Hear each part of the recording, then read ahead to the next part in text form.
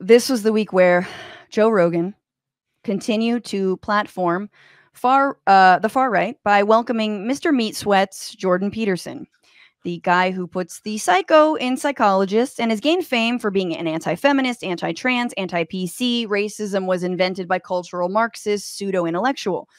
They broke down pretty hard about a number of things like race and climate change. Real tough stuff, real interesting things. Here are their thoughts, just deep thoughts about race. Oppression. What did Michael prejudice. Eric Dyson call you? A mean angry white man? Yeah, and a mean, angry white man. Yeah. Hilarious. Yeah, yeah. You're not mean at all. Yeah, yeah. That's what's dumb about that statement. It's you're not mean at all. It's I am white. Actually, that's a lie, too. I'm kind of tan, and he was actually not black. If you're tan, he was what sort the of fuck brown. am I?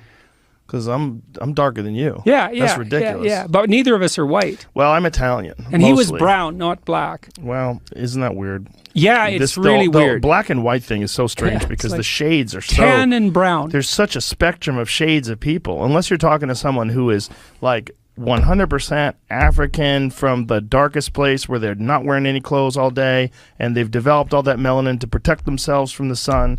You know, even the term black is weird.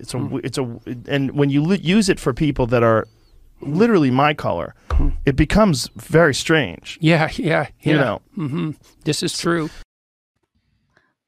Deep thoughts on race, brought to you by ZipRecruiter. Hey, you need a new podcast producer, ZipRecruiter.com, for all of your needs.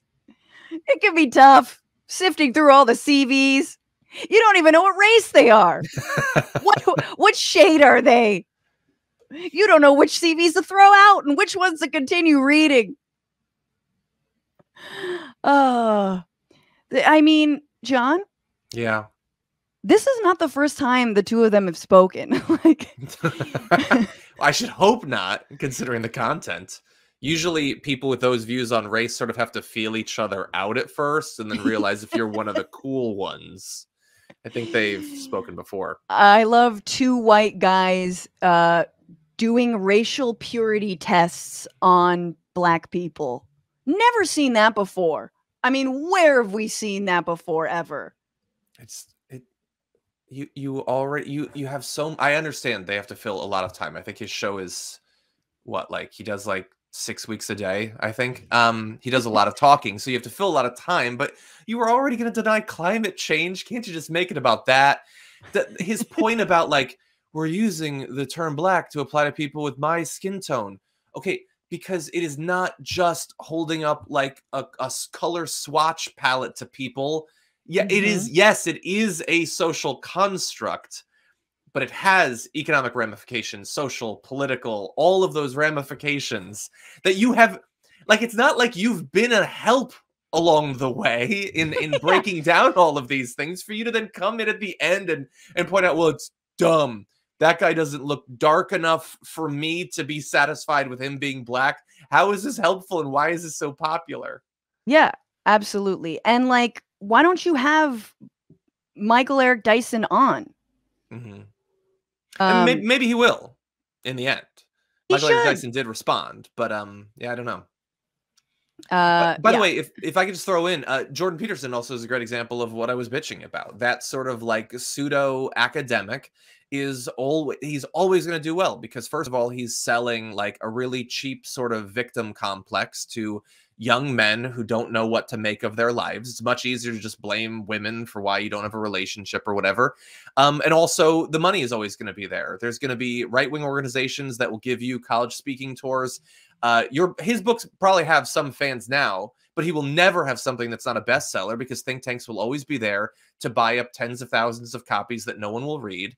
That's how virtually every right-wing bestseller ever has been made.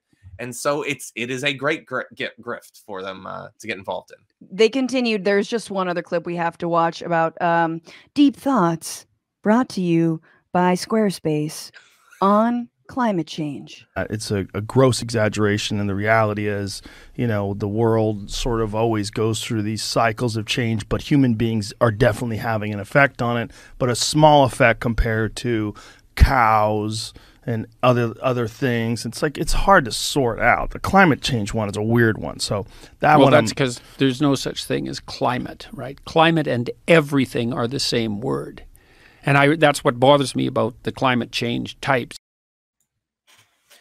Climate is everywhere and nowhere. It is nothingness. That's very Zen of Jordan Peterson. It is non-attachment. Mm-hmm. Yeah, it's a great definition that he just made up and no climate scientist would ever use.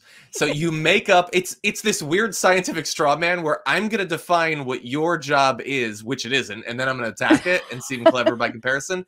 Although, honestly, I'm so glad that your team cut the video the way you did, because we talked about that on my show, but we started like 6 seconds later. Yes. And I felt afterward like I was maybe a little bit too hard on Joe Rogan. But his comment there that I hadn't heard was that we have a small effect in comparison to the cows. Yeah. You know, like other people like cows and oil rigs.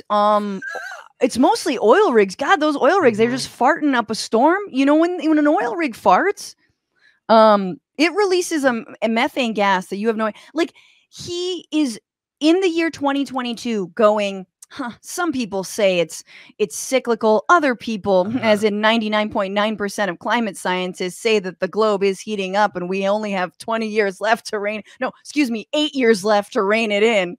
But who's to say? It's just amazing. Look, honestly, like saying it's you know, it's solar flares or something, that at least has the veneer of being based in science. Saying it's the cow's fault, as if there would be 7 cows on Earth if not for humans. It's like, let's just blame it on the Toyotas, not the drivers. The cars themselves are to blame. He said that, and then they just moved on as if it wasn't the craziest thing that had been said on Earth this week. You know, cows, they choose to live in those feedlots. No. Trust me. You can look this up. Look it up. They like living in tight quarters. They enjoy being eaten. Look, I would never eat a cow. Were not that the cow's wish. What's going on, Frantifa? If you haven't already, subscribe to this channel right now. Hit that button. And also, you can become a patron and support the show every single week. Get access to bonus episodes and exclusive merchandise. Patreon.com/bitchuation room. Do it.